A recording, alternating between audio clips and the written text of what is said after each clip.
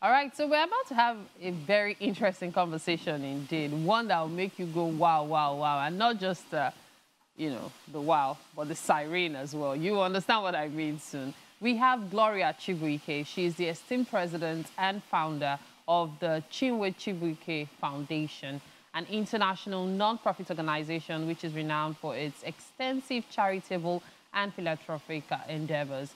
The foundation's significant impact is most notably felt in Nigeria, where it has provided vital health consultancy, medical aid, and treatments to those in need.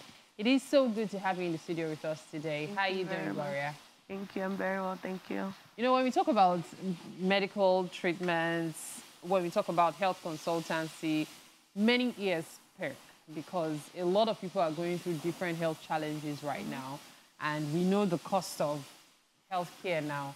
So I just wonder, what exactly does Chibuike Foundation do? Chibuike Foundation is a nonprofit that was put together to provide free medical health care to the less privileged and the underserved people in, I would say, Africa. But mostly we've been focused on Nigeria, and we're also registered in America. So we go back and forth between Nigeria and America. So what qualifies as underprivileged or underserved? What qualifies as that?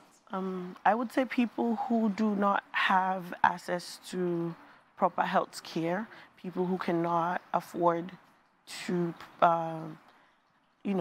people who cannot afford proper medical health care for themselves. Okay, so that's how you know who is deserving of the benefits. But then I have to talk about something that many people usually talk about every now and then, talking about emergency response in Nigeria. Sometimes when you find yourself in a pickle, especially a medical one, you try to get an ambulance. If it's not by the roadside, most times you're told, oh, we cannot come to your house to pick you. Find a way to get to the hospital. And so it's caused a lot of problems for people, because when you're in an emergency, the only thing you're thinking of is how to get that person to the hospital or how to get yourself to the hospital, as the case may be.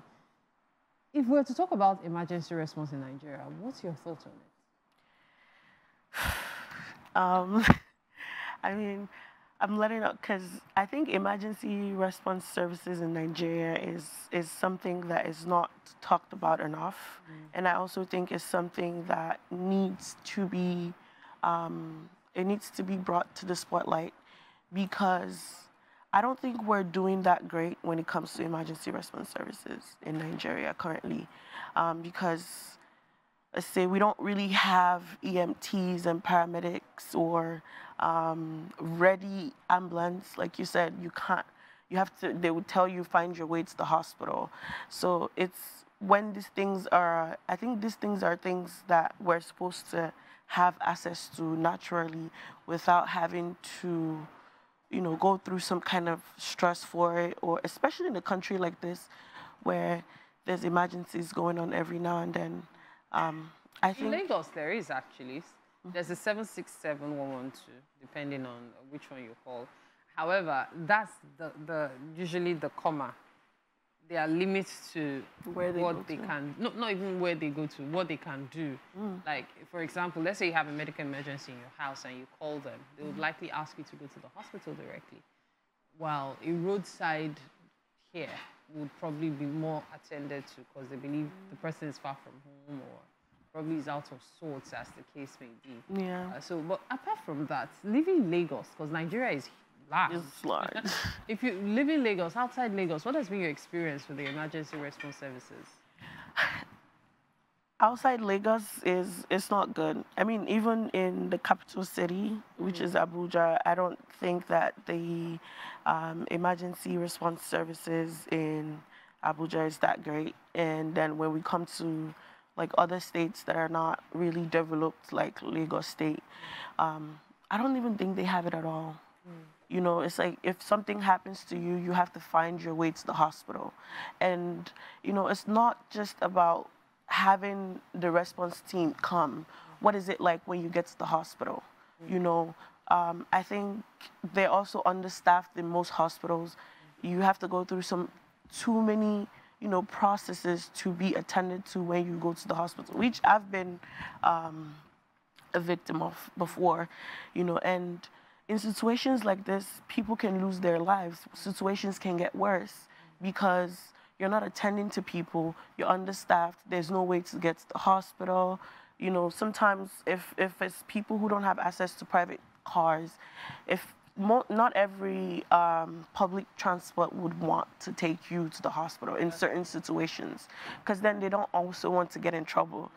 I heard when in Nigeria, if something happens to you, and some people are scared to take you to the hospital because they don't want to write police report and be involved in certain situations, when these are things that I should be able to be treated first before I'm being asked what is going on with me, stuff like that. So I think it needs to be visited, it needs to be looked at, it needs to be worked on. And I know your foundation is looking at it. What exactly is your foundation doing to address this? Currently, right now, we're training people, or I would say we're in the process, and we're also working with some private institutions to train people for CPR and first aid trainings. So just to be able to have them, have that,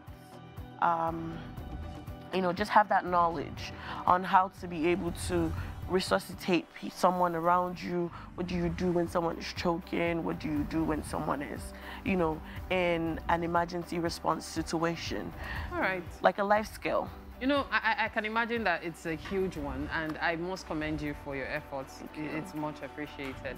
Thank you so much. Thank you very much. All right, and of course, we've reached the top of the hour. You're watching Wake Up Nigeria. Just stay with us.